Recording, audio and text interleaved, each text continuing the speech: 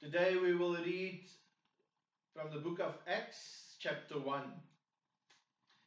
In my former book, Theophilus, I wrote about all that Jesus began to do and to teach until the day he was taken up to heaven. After giving instructions through the Holy Spirit to the apostles he had chosen. After his suffering, he presented himself to them and gave many convincing proofs that he was alive. He appeared to them over a period of 40 days and spoke about the kingdom of God. On one occasion, while he was eating with them, he gave them this command: "Do not leave Jerusalem, but wait for the gift my Father promised, which you have heard me speak about. For John baptized with water, but in a few days you will be baptized with the Holy Spirit." Then they gathered around him and asked him, "Lord, are you at this time going to restore the kingdom of Israel?" He said to them, "It is not for you to know the times or dates the Father has set by his own authority. But you will receive power when the Holy Spirit comes on you. And you will be my witnesses in Jerusalem and in all Judea and Samaria and to the ends of the earth." After he said this, he was taken up before their eyes, and a cloud hid him from their sight.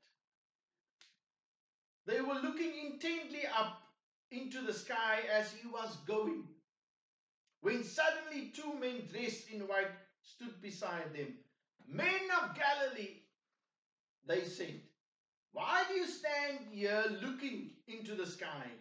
The same Jesus who has been taken from you into heaven will come back in the same way you have seen him go into heaven."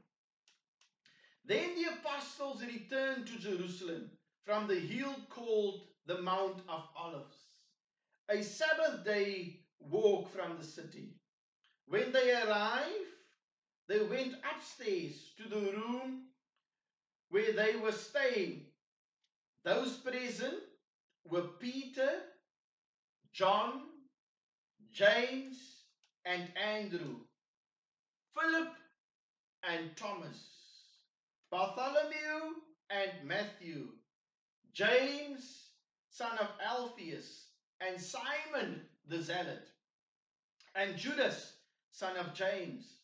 They all joined together constantly in prayer, along with the woman and Mary, the mother of Jesus, and with his brothers.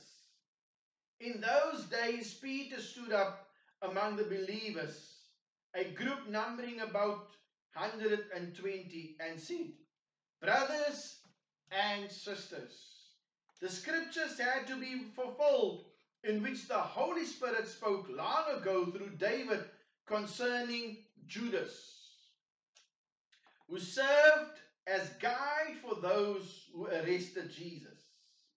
He was one of our number and shared in our ministry.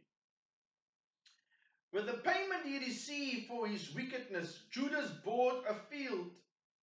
There he fell headlong.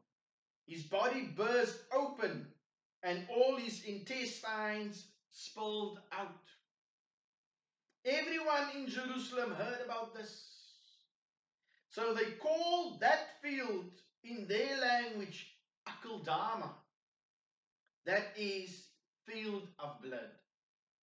"For," said Peter, "it is written in the book of Psalms, 'May his place be deserted, let there be no one to dwell in it, and may another take his place of leadership.'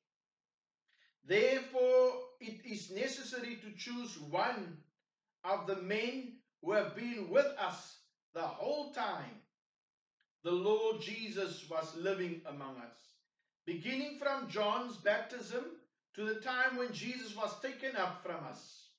For one of these must become a witness with us of his resurrection. So they nominated two men, Joseph, called Barsabas, also known as Justus, and Matthias. Then they prayed, Lord, you know everyone's heart. Show us which of these two you have chosen to take over this apostolic ministry, which Judas left to go where he belonged. Then they cast lots, and the lot fell to Matthias. So he was added to the 11 apostles.